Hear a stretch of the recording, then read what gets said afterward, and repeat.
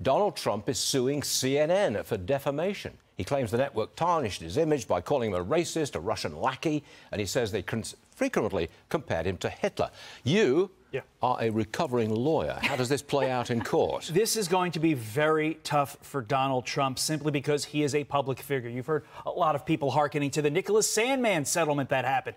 Nicholas Sandmann was not a public figure when all of the defamation or alleged defamation happened. Donald Trump is the most public of public figures that we have. So that bar is going to be extremely high. That's the way the law is set up. That said, Stuart, if somehow he is able to win a case that went to trial, which I think very, very low likelihood, that would change First Amendment law in our country forever.